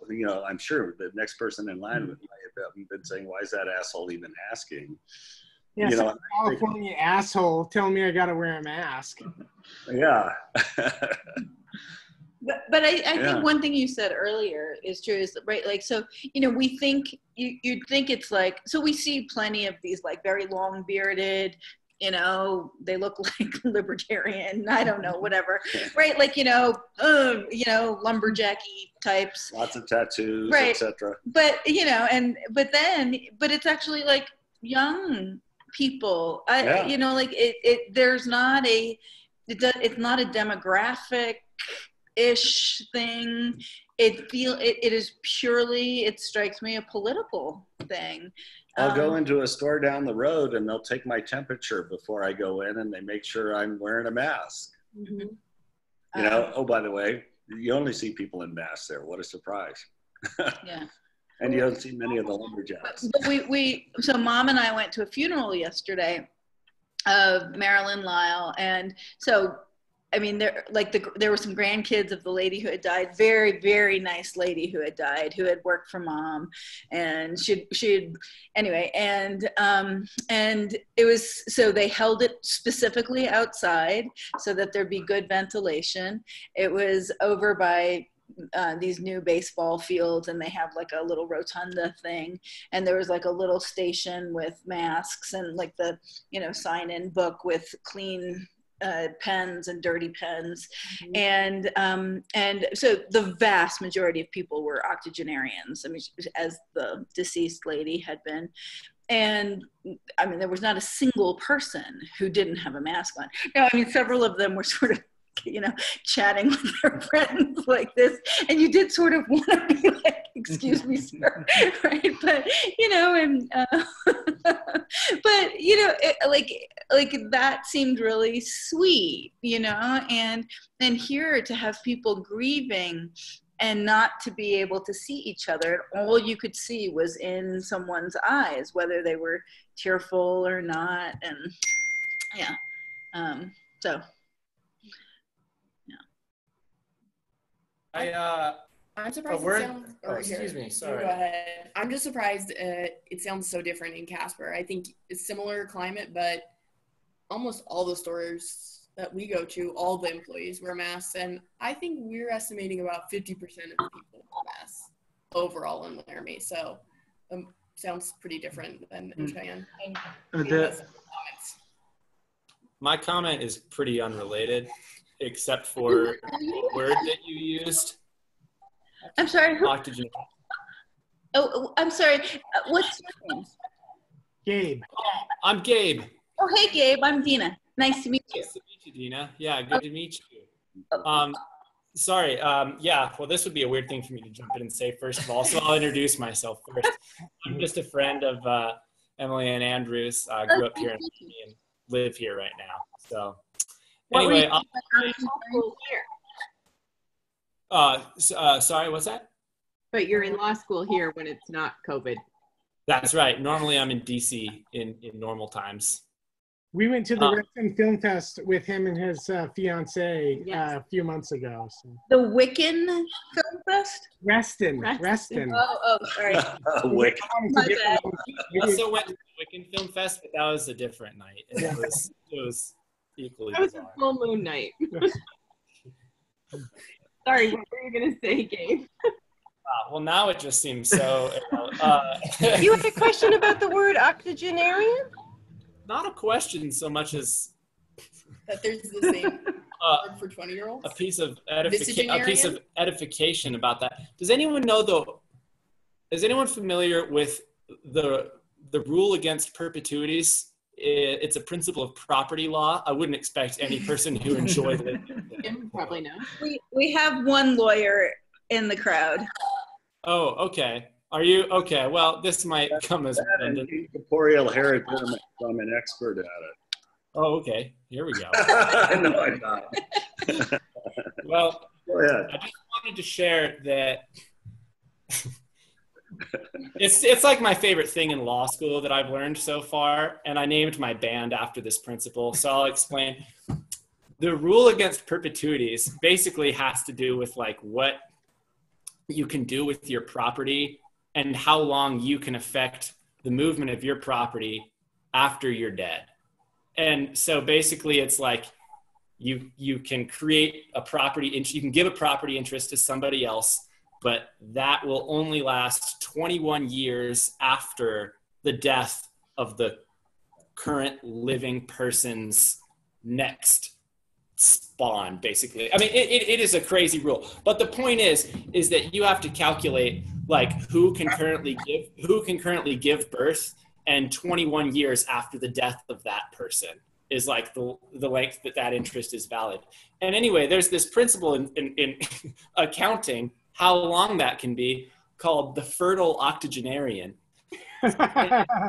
And what this principle is to help you determine the length of this vesting period is that like anyone who is breathing can give birth to a child in that exact moment. So the rule is called the fertile octogenarian. So you can have like a 104-year-old terminally ill person about to croak on their deathbed, but if you like write your will in that exact moment, that it is legally possible for that person to have a child in the next minute for purposes of this particular legal principle. So that was a long way of saying that that was a great word to have chosen, and it made me think. In the same vein of this, I learned the same word for 20-year-olds is visagenarian. Visagenarian. Oh, good one. Wow, good one, Emma. What was the concept that you meant?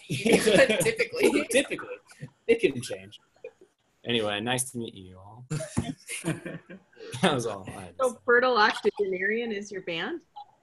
Yes. My law school's 1L class, we decided that if we made a law school rock band, that it would be called the Fertile Octogenarians. Are you the title of our sex tape too? Oh, so. Justin. Oh my God, honey. You're not quite octogenarian. I know, that's the funny part about it. Played right into your hand. Okay, well, it's, it plays on primetime, so that's a valid joke in a Zoom call with adults. So are you going to school remotely from Laramie? I will be going to school remotely. I'm actually going to head back to DC right before school starts, but it would make no difference. It's all remote, so yeah. And how about Maggie? Yeah, she'll be back. Maggie's my fiance. She works in DC as well, and she'll stay remote too. So we really could just stay out in Laramie if we wanted to, but I think I'm regressing at home. I need to clean my room. I need to go back and live my own life, I think. So Gabe, I'm so sorry to pester you about this, but how do we calculate the duration of the perpetuity?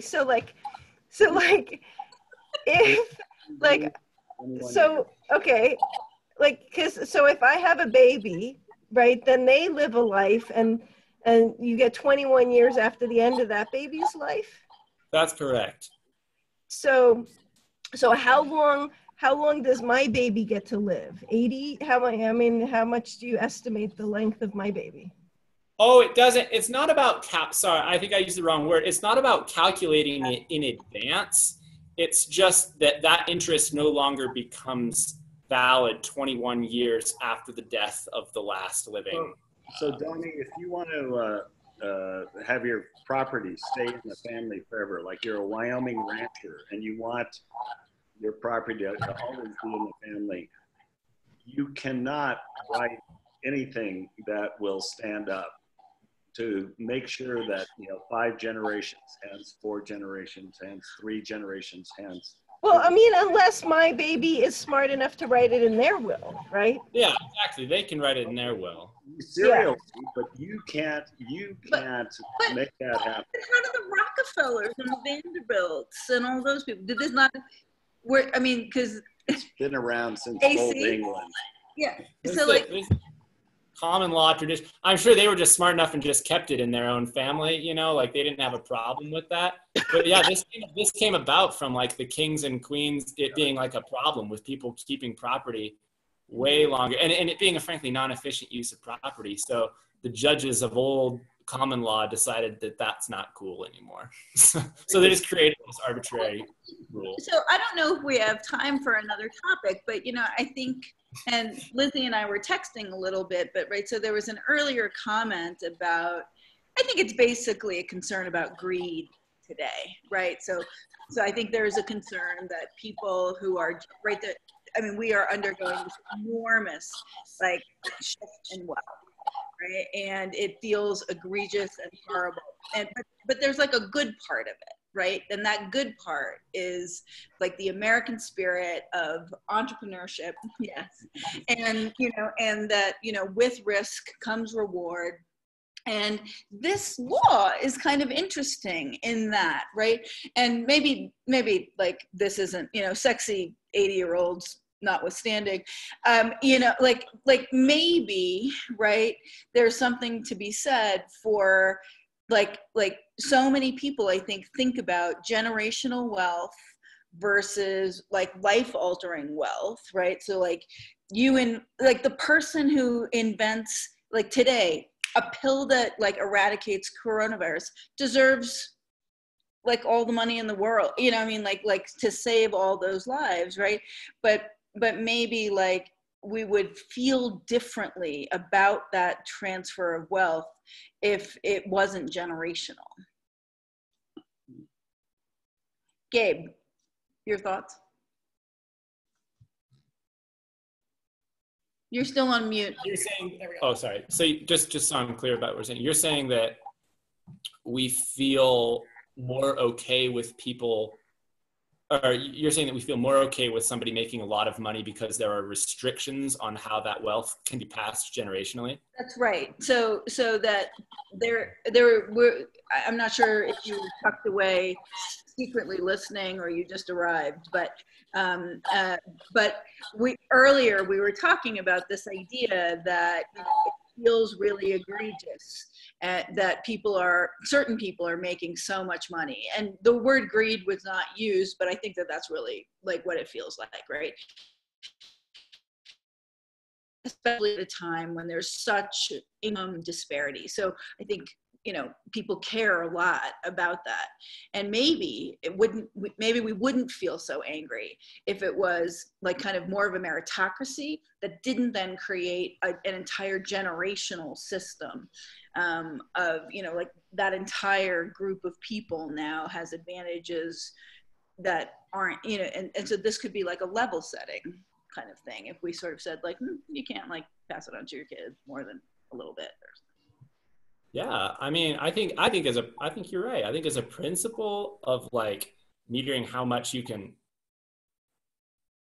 pass wealth on to people who've done nothing to deserve it, that it's probably good to just put the brakes on that too much. Now, the extent to which the rule against perpetuities does that, I think that people have found all kinds of ways around that. So I don't know. if that particular rule actually does all that much anymore. It's basically just like some stupid thing you study in law school that like used to exist and technically still does. But I think what you're saying like makes total sense in that, like, you know, restrictions on like what you can pass to your children, or the extent to which your estate is taxed, or maybe restrictions on how much you can transfer, you know, something in the way of a gift right before you die so that it's not taxed as an estate tax.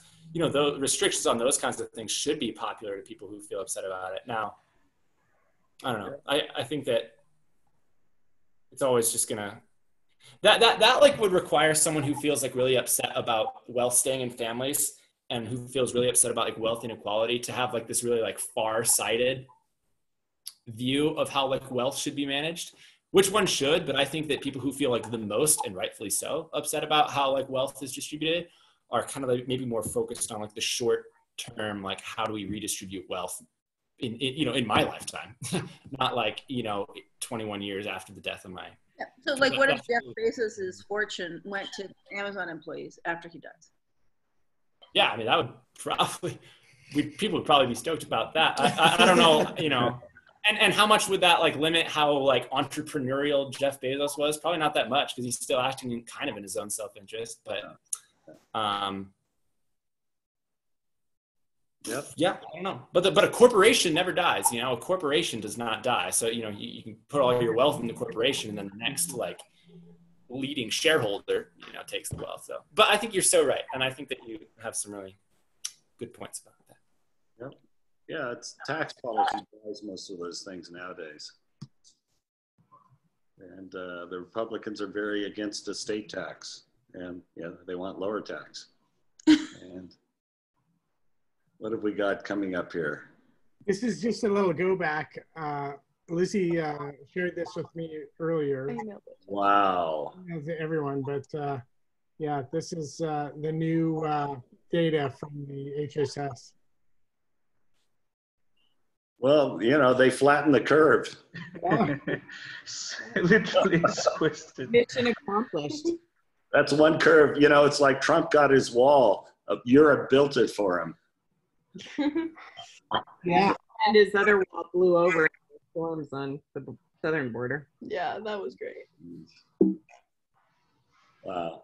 With a steamroller, not with any actual limiting of the viruses, but they sure got the numbers down.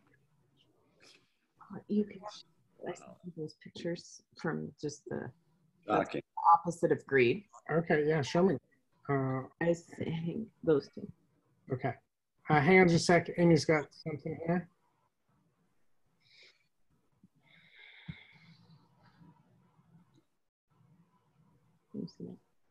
Oh, I see. Wow. So that's kind of the opposite of greed. We had a big collection yesterday and received almost 6,000 pounds of food, 5,400. Amy Claire. Wow. Wasn't, but it's exciting. Totally. Heartwarming. Wow. So I think it'll be in big need when this extra money is not coming starting now, right? The bonus. Oh God, Aim, look. It's good, isn't it? Wow. It's amazing. It was awesome. This obviously came in 2 hours. Yeah. There was a team of people sorting it all into all these categories. And yeah, it was really, really amazing to see. It's the first time I've participated in it, but Amy and Elizabeth have been doing this for the whole time. So, Amy, how long will something like this last? You know, like how many weeks, days, months will this get you through? So this, we get this size of a donation from this guy that organizes this collection every other month. So right before we started this on Saturday, most of the tables were empty. So it lasts a month or so. We have regular smaller donations that come in too, and we have a ton of money right now, so we can buy what we need also. But Which you have been doing. right, but this physically, what's in there will last a month mostly. since COVID started, they've been getting really substantial contributions to their pantry in cash. So $1,000 contributions on a regular basis. And so they have enough money to hold them through for a little while. But and we send out grocery gift cards to families as well every month. So because we're just giving a pre-packed bag, so it's not necessarily everything that people need. But are you going through more? I'm sure maybe you already talked to this. I'm sorry, but are you going through more food these days, or is it less because school's not in session, or what's that look like? Well, this space right here is being donated to us right now because we can't be in our school, but we still distribute from our school. So once a week, we serve about 100 families, and it's timed in conjunction with the county's distribution. They do a grab and go breakfast and lunch meal every day. So we are there once a week, and we give a bag, 25 pounds of food, shelf stable food. We also get a huge donation from Trader Joe's that we distribute fresh produce, meat sometimes, flowers, sometimes eggs. So people get from us a bag of staples, fresh produce, sometimes meat, sometimes eggs, sometimes flowers, and then they can pick up their meals from the county on the same day. And toiletries. Yeah, and always hygiene products and soap every week. But it's only open for 30 minutes, and it's mostly a drive-through. Some people walk up, but most families drive, and some families pick up for other families. But we've been giving out about 100 bags a week, and that was about what they were averaging before, right? I was just gonna say, it seemed like you had more than that at school. We did 200, but it could have been people in the same family. I'm not sure, but definitely not more. Not a lot of right now. A lot of people have experienced huge 500% jump in their clients. And we haven't had that yet. AC, how close is the nearest next pantry? Like, is it, is your catchment area growing, shrinking, staying the same, and how big is it? Our area is, although we don't ask for proof of need or anything. We ask people which school, because our statement is that we serve anybody with a child that will come at some point to South Lakes. So anyone in the pyramid, preschool, elementary, middle, high school, that will come to so it's Reston mainly. So there's also another pantry in Reston, but it's more paperwork to get food from them. Is that Cornerstones? Cornerstones. So our area hasn't necessarily changed. I'm not sure why our numbers have been flat, kind of. I'm surprised by that. Is it because if it's drive-through, they don't have transport? Well, I think the rumor went out about the Hearts of Palm, man. We even ran out of Hearts of Palm this week, Jeannie. We didn't have any vegetables this week. Shocking. But there was a donation of body butter, so. 4 years expired mint jelly was the real winner yesterday. That I could probably retrieve it from the trash. Yeah, 6,000 pounds of food assorted in 2 hours was pretty amazing to see. Super fun. It is really neat. What's the Hearts of Palm version in this? There's got to be some. There's plenty of funky stuff, always. The mint jelly was gross. I mean, that was icky. Something from 2012, I think, was there? There was something from 2009. Oh, 2009. It was tea from 2009, which, if you put it in boiling water, I'm sure it's going to be fine. You guys should come to Mom's pantry. Oh my God. Her freezer. Her fridge. I live with that every day. So. Yeah, Mama cleaned out our freezer pretty recently, which is a heroic task, and found some stuff from a really long time ago. Before Elizabeth was born. I think it was younger Dryas, Andrew. Alrighty. Well, thank you all for having me. I need to drop out now. Thanks, Utam. We'll talk with you all again some point. Keep painting. Alrighty. Bye-bye. Thank you. Alrighty. Good night. Night. Stay safe. You too. Mask. Justine, thank you so much for hosting us. I was just going to say the same thing. It's really like such a refreshing, wonderful, fun thing. Thank you. You guys are a great group. It's so good.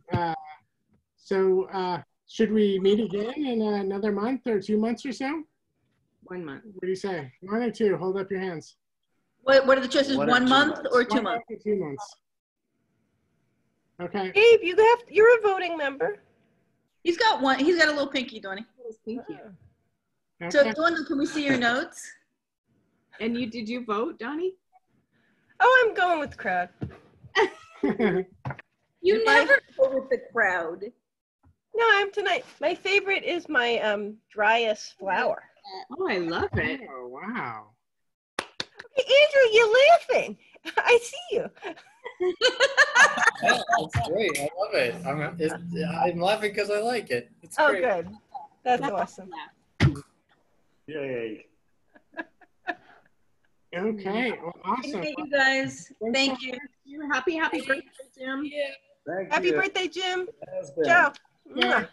Yay. Bye-bye. Bye.